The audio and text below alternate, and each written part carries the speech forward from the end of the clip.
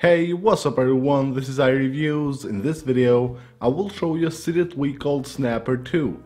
This tweak allows you to take screenshots of parts of your device. So the first thing you need to do after you install this tweak on your device is open up settings, go to Snapper 2 and go to activation methods, and here you go to normal mode and you pick an activator gesture which you will use to invoke this tweak. So you can see here on the home screen of my device, if I double tap on the status bar, now I can take a screenshot of any part of the screen of my device.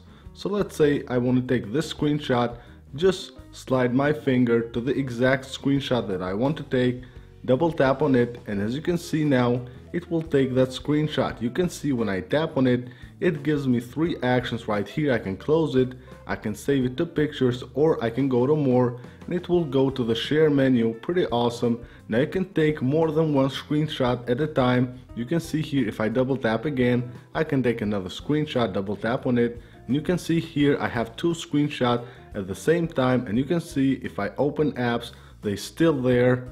And you can use them however you want, you can do whatever you want with them. Pretty useful.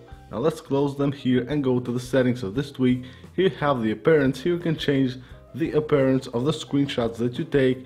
Here you have style, you have three different styles. Then you also have color, and then you have shadow and rounded corners. Then you have behavior here. You can keep the old snaps on the screen. You can keep the crop area, snap to edges, and also copy the screenshot to the clipboard.